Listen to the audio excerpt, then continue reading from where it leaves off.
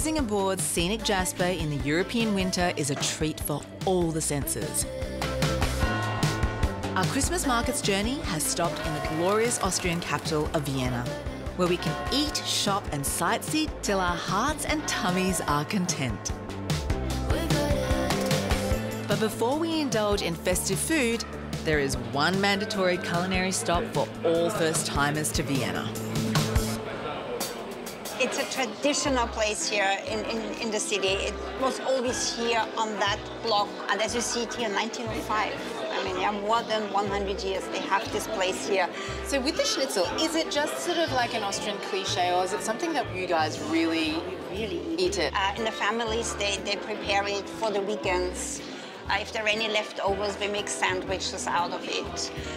When we go to any place to eat and you don't really find something special in the menu, well, then you have a schnitzel because that's always good. You should order the Vienna Schnitzel. Yes. I would take the one made out of veal, the real traditional thing, yeah, and the potato salad with it. And then you have a real traditional Viennese lunch. Okay. From humble beginnings, Fiegmüller has established itself as a Viennese institution, with a reputation for the biggest and best schnitzels in the city.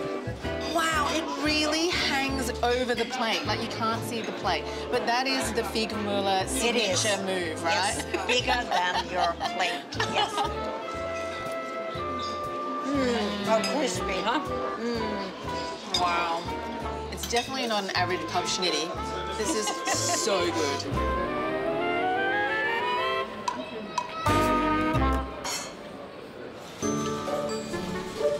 Schnitzels are a specialty all year round, but this next attraction is just for us festive season visitors.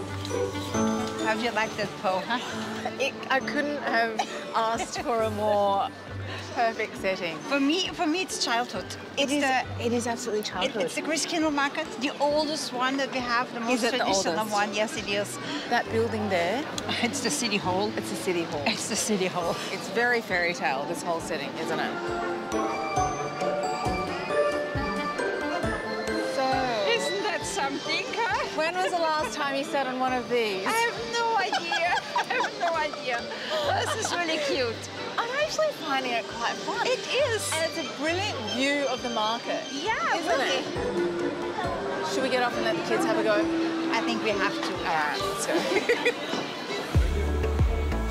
During the festive season, Vienna's Christmas markets become a tourist attraction of their own, capturing all there is to love about this beautiful city. So what's this one? It's old bread, which you cut in pieces, and then you mix it with eggs and sugar and put it in a pan with apples and fry that. That's good. And we'll have an apple green wine with it. Are you okay? Yes. If there is any bread left over at home, you do that. Is this a winter thing or a Christmas Yeah, thing? it's more a winter thing. Winter Not thing. only Christmas. Yeah.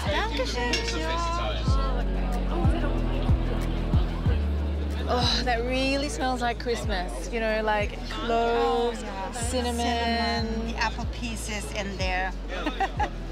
Merry Christmas. Oh, that's really good. How do you like the muck? Yeah, it's heart-shaped. Sweet, huh? So sweet. Every market has its own mucks. They have their own design, so you can collect them. So let's try this. This is one grandmother's usually. Yeah. That's Christmas.